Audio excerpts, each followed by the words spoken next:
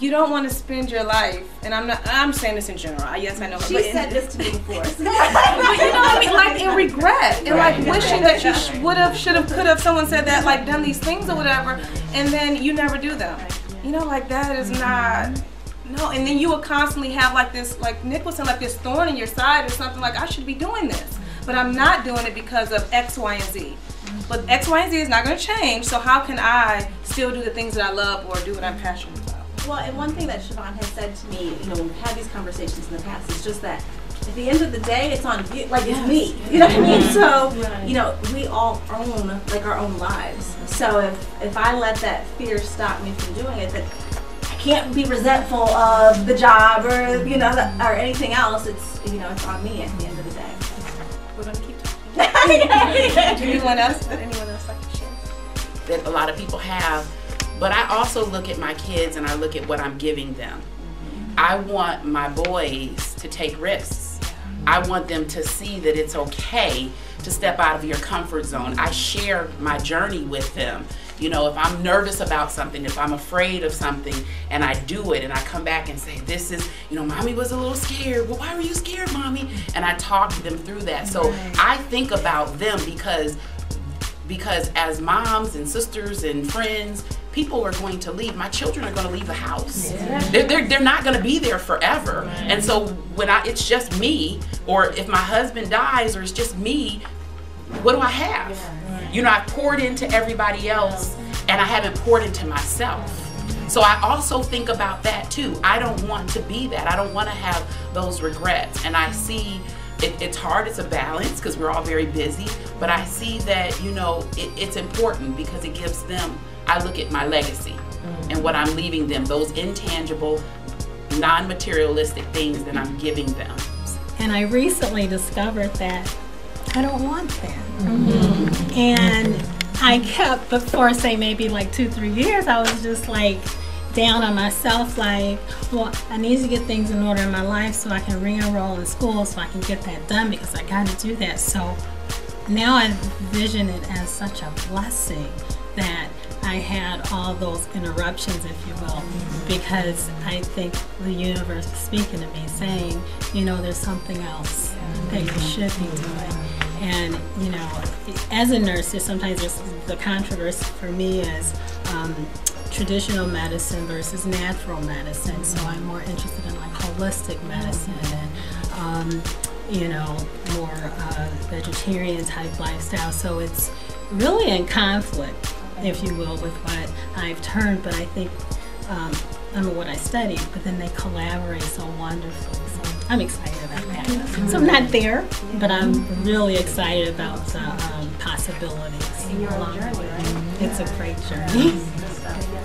I'm having a conversation with myself while I'm writing, and I'm getting fit at the same time. So for me, that's like the ultimate taking care of myself. As bad as heart disease is in women, I definitely want to get myself in a better place. No stress, no mental stress, no physical stress. And I think doing that is working on both. I just love talking to people in the salon, and that made me want to, now I want to teach. Now I want to expand, and I don't know if I would have got that had I not followed my gift of doing hair. I don't think I would have been able to engage and know that, okay, you have a bigger, it's a bigger agenda. And you have to think about too, I think about all the time when I couldn't walk into my purpose. What was I not giving to the people who needed me? You know, all the people that sit in my chair and I talk to, that stories that you guys are sharing, that they need somebody to tell that stuff to, oh my God, this is working my nerves, the job is killing me, the kids is this, or I want to do this, how do I do that? What was I not allowing those people, because they had nobody to, yes. So because I wasn't living in my passion, how was it limiting somebody else? So think of it like that. I've been wearing my hair like this probably since I was born. Okay. I am so tired of my hair being straight. So the last 2 weeks it was in a twist out, and I was like, hey, like, oh, this is cute on me, and I rocked it rather well, I'll say. And I didn't ask my husband if he liked it, and I was okay with that. That's And gross. thank you. And I realized that I liked it. Yes. And not to be dogmatic or anything like that. And I don't want to say I didn't care if he liked it, but it was enough that I liked it and that I was comfortable. You know what I mean? I got a little lazy, then I twisted it after I straightened it. But that felt really good. You know, that felt really, really good. And I'm fluffing it up in the mirror, and he came and he was like, "Ooh, that's nice." And I'm kind of like, "Oh, you know." But, that felt good, and after having that experience, it was then that I realized and noticed that I didn't ask him, you know, and I was okay with that, and I wasn't looking for him to say, "Hey, I like it," because if he said he didn't like it, would I twist my hair again? You see what I'm saying? So it just felt good that it was good enough for me. And that is gross. That was my training ground, and I didn't even know that I was being prepared to help you ladies deal with. That's a fun hairstyle. You know, I had no idea. So I literally hated that job, and I would cry and I would cry and I would say to God, I don't want to be here anymore. How can I get out of this? And I got quiet, and it was one of those things that, well, you can't get out of this because this is what you said you wanted. You said you had arrived if you had the office with the 2 windows.